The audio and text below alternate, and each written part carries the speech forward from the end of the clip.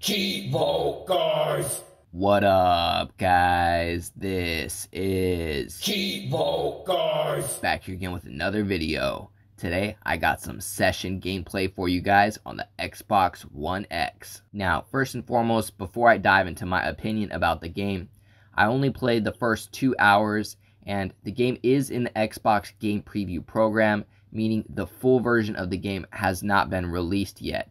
It even does give you a warning in the beginning of the game, mentioning that this title is a pre-release software. Some platform features might not be working correctly, some game features might not be working correctly, and might crash. Now, the game offers 5 different control schemes or difficulties.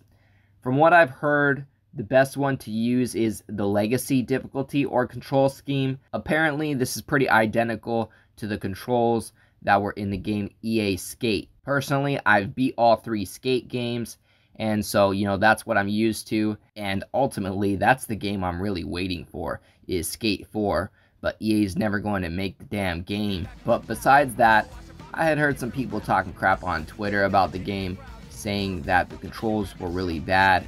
Now, again, the game is in game preview, so it's pretty much in a beta. I'm sure it runs much better on the PC. I gotta be honest, I found that the game was really glitchy in the 2 hours that I played it. I can imagine it's only worse if you're playing on a regular Xbox One. Now, overall, I gotta say, the game does have potential. You can press Y to get off your board. Similar to Skate, you press the same button to jump back on your board. But ultimately, what this video comes down to is, as an avid skateboard fan, I played all the Tony Hawk games, all of the EA Skate games. I was really looking forward to this game. So maybe it's just that my expectations were super high because I was really excited about it. But man, I gotta say, I was super disappointed with this game. I gotta say, in terms of graphics, the game is on point. The camera angle and the graphics are really good. But the gameplay was just super glitchy, guys. I feel like your skater moves way too slow. Even when, you get a couple pushes in. It just, I don't know, it feels too slow to me. And then ultimately, I think the biggest problem with the game is that you fall really easily. Like, even if you bump into a wall, you find yourself being thrown off your board, literally. Or, just falling straight to the ground. So yeah, that's going to be the first thing I think they need to fix, is the tolerance of you falling off your board. Because, honestly, it really ruins the experience.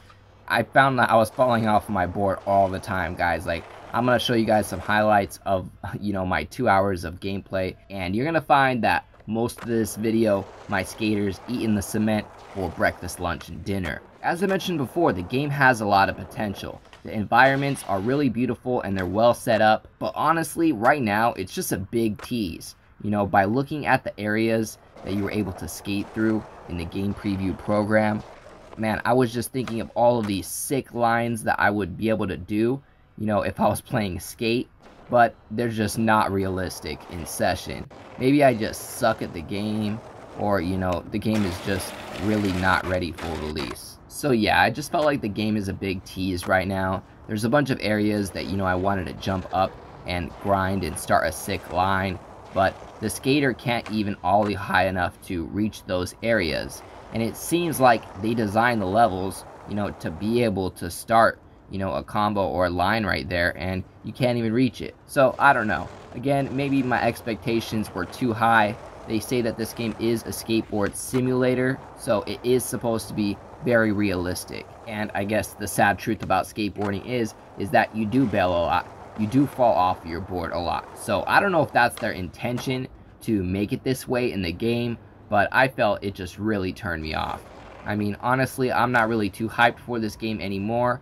I will try it again once it has a full release with achievements and trophies. Maybe I'll make some achievement guides and give it a second chance, and maybe touch base again on this video a couple months from now once they have the official release. But if you guys are interested in giving this a try, you can download it for free on Xbox right now. Just look up Session in the Microsoft Store and you'll be able to download it.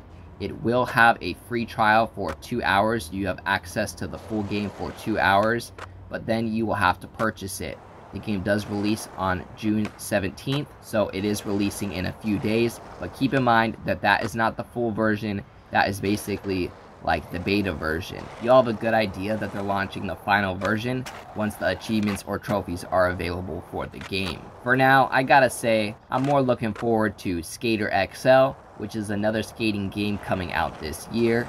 And then also, everybody knows, they're remastering the legendary Tony Hawk Pro Skater 1 and 2. Super hyped for that. Make sure you keep an eye out for my videos on that. I'll definitely be making achievement guides and trophy guides for that game. And I'll definitely be uploading some gameplay once the warehouse demo releases. Other than that, if you happen to be a Session fan and maybe I got things twisted, let me know how I can have a better experience with the game in the comments below.